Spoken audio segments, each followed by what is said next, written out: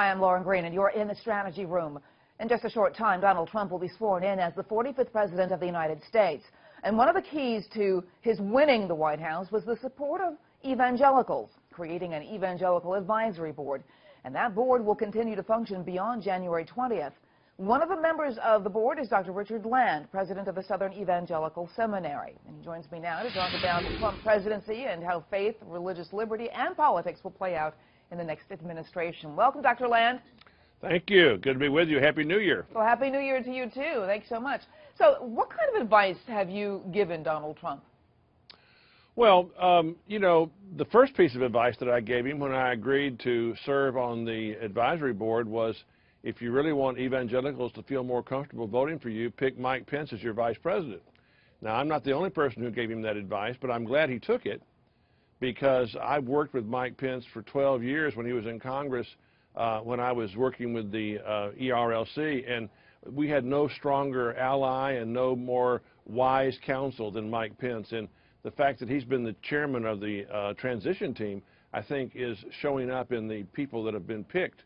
I just can't tell you how delighted I am that Mike Pence is serving as vice president. Well, I want to read a poll here, because one of the questions in the poll is asking how qualified do you think Trump is to serve as president. And I think the two numbers we will pay attention to is, of all adults, 44% said he's qualified and 52% say he's not qualified. But the big number to take into this poll is white evangelicals. 75% believe Trump is qualified, and 22% said he was not qualified.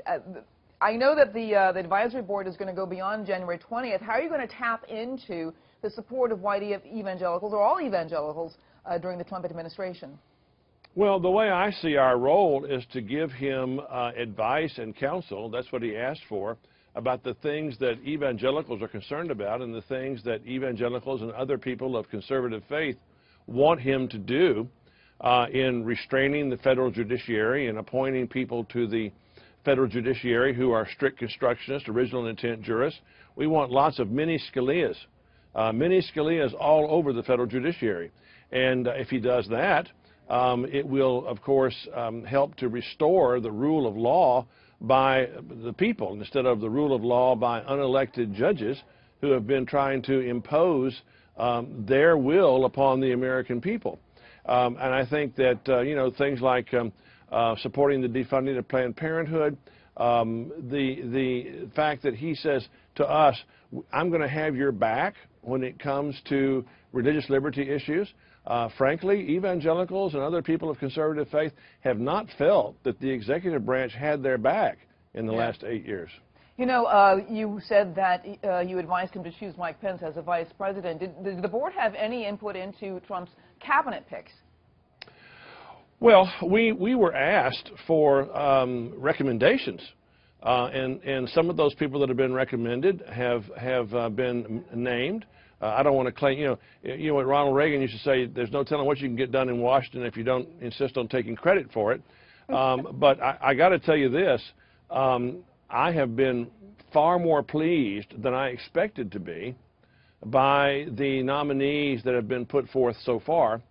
And I've worked with every administration from Reagan onward, and I've never had an administration that has been as solicitous of getting personnel recommendations from conservative evangelicals and conservative Catholics than this transition team has been.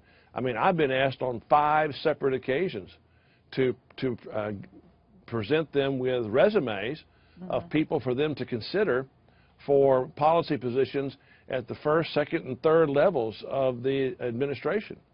Very interesting stuff. You know, and I keep hearing that evangelicals are really looking to Trump as a sort of protector-in-chief, not, just, regarding religious liberty, bringing in conservative judges. I mean, how confident are you that that's going to continue throughout his presidency? Well, as confident as I am with any politician. I remember Jesse Helms once told me, he said, politicians are like children. They do what you inspect, not what you expect. And there's an element of truth there. We're not going to give blind allegiance to anybody. But, you know, he has kept his promises so far. One of the big litmus tests is going to be who he appoints, who he nominates to replace Justice Scalia. Because, as you know, the Supreme Court is very delicately balanced right now. And if he picks one of the people from those 21 that were recommended to him, I mean, you know, the people who were doing the vetting on those judges, now, you know, they think I'm liberal. I mean, these people are very strict constructionist, original intent people, and the people they recommended, all of them would make superb Supreme Court justices. You know, one of the criticisms, and this is my last question, one of the criticisms of the Obama administration is that he went far too far to the left and far too quickly, and it alienated so many people who would have been willing to work with him. Do conservatives run the risk of doing the same thing with a sort of sliding with a lot of evangelical conservatives? Well, I hope not. I mean, you know, I understand. I think that was a very fair criticism. You know, Mr. Obama's position was, we had elections. Elections have consequences. I won. If you remember that infamous summit that he had on Obamacare, and basically they told Paul Ryan to sit down and shut up, and they told John McCain, you know, hey, I won, John, so be quiet. And what they got was a catastrophe for which no Republican voted. I remember I was in a Fox News green room with Bob Beckel right after that was passed, and I said, look, Bob, it doesn't work. It's not going to work. And he said, I don't care if it works. Wow. We've been trying to get government control of medicine since 1946, and I don't care if it works. Well, that's the kind of approach that leads to disaster. So I'm hoping that there will be more bipartisan efforts in this Congress. Every major piece of successful social legislation in the last century has been passed with significant bipartisan support.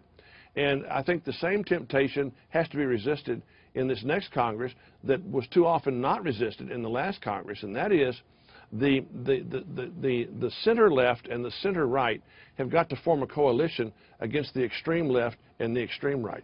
All right. I want to thank you so much, Dr. Richard Land. Thank you. And for more information on all things politics, go to foxnews.com. I'm Lauren Green, and thanks for watching.